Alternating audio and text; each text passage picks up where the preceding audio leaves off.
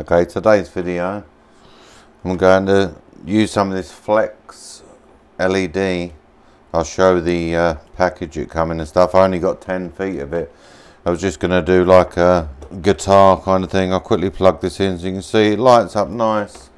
It's very even. You don't see where the LEDs are.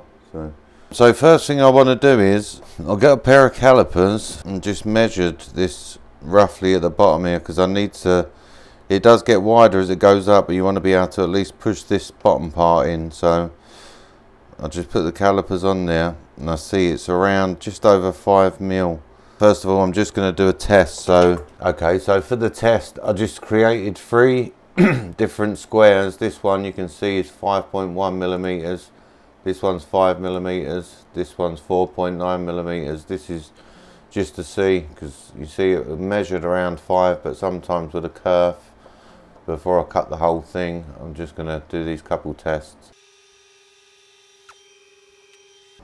Yeah, I think you could pop it into that 4.9 and it would stay in there. So I'm going to go with the 4.9 millimeter. I'm just going to go with a simple like guitar. So I'm just going to type in guitar vector, this one here. So I'm just going to copy image, pasted it there, so you can just right click and paste, or press Ctrl and V, and then go to trace image. Just zoom in, make sure it's tracing it pretty well. I'm going to have to get rid of the little loose bits up the top here. Okay, so now you've got the guitar in here and it's traced. You're going to need it a bit bigger, so I'm going to flip it around this way and I'm going to stretch this to a nice size. And then to do the light channel is simple really. All you have to do is, with this selected, you just go to the offset tool, and now you want to offset this, the distance that we measured earlier, what was correct. Mine was 4.9, so you want to go outwards, and keep in mind as round, because this is a round. I'll go optimize as well, and then say OK. So now you've got 2 lines. So now this is the channel what the lights is going to run in. This is 4.9 millimeters. And then now it's selected this one that it just created. I'm going to offset it again, and this time I'm going to make it 15 millimeters.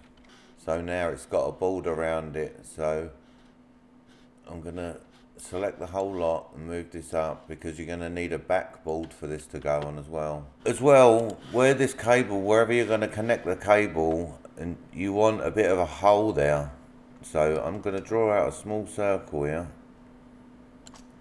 big enough for the cable to get through.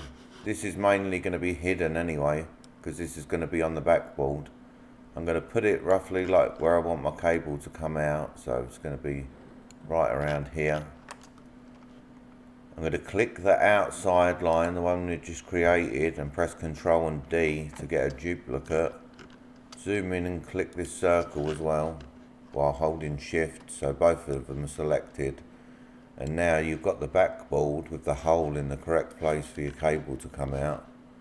I'm going to flip this around to save a bit of space and move it up. Oh, and one other thing, if you wanted, is to drag out another circle here, and then if you wanted the same thing on this, again you just offset it by the 4.9 millimeters, and now you could have a light channel running around this one as well. So yeah, I'm going to do that and cut it out, but yeah, that's how simple it is. So back to the video.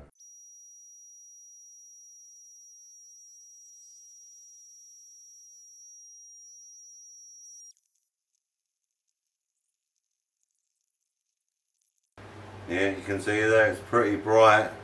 I have still got the circle here, which has got to go in the centre of this, and then I've got one more ring to go around there, and then I've just got to solder these 2 together, and then that way it'll be fully done. But as well, you could do an etching at the same time, so you could etch in all the strings and everything else, and then this light will light it up. And then what I suggest maybe is using a bit of 3M tape or something on the bottom of this, so when you push it in, it just sticks in there, and then you can glue the MDFs together. Yeah, so thanks very much for watching, and please like and subscribe, and I'll put out another video as soon as possible. Thank you.